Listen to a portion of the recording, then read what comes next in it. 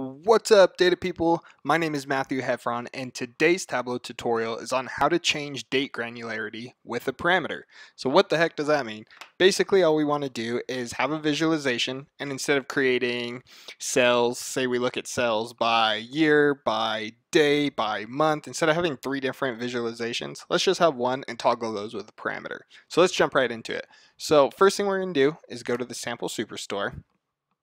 We're going to come over here to order date. Let's right click that, say create custom date, and we want to get the year out of that. Hit OK. Let's right click it again, create custom date. We got the year. Now let's get the month. Hit OK. Right click, order date, create custom date, and we will grab the days. Okay, once you have that, let's create a parameter. So we'll hit this down caret, we'll say create a parameter, and this will be called date granularity. We'll make that a string, and then let's make that a list. And so what we want the user to be able to toggle is year, month, and day. So go ahead and get that created, hit OK.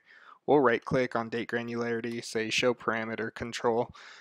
Next thing we're going to do is create a calculated field. So let's create a calculated field. We'll call this date, and to save time, I already wrote the calculation.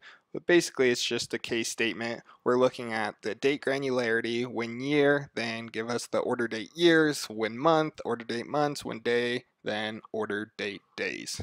Pretty easy. So then we'll hit OK.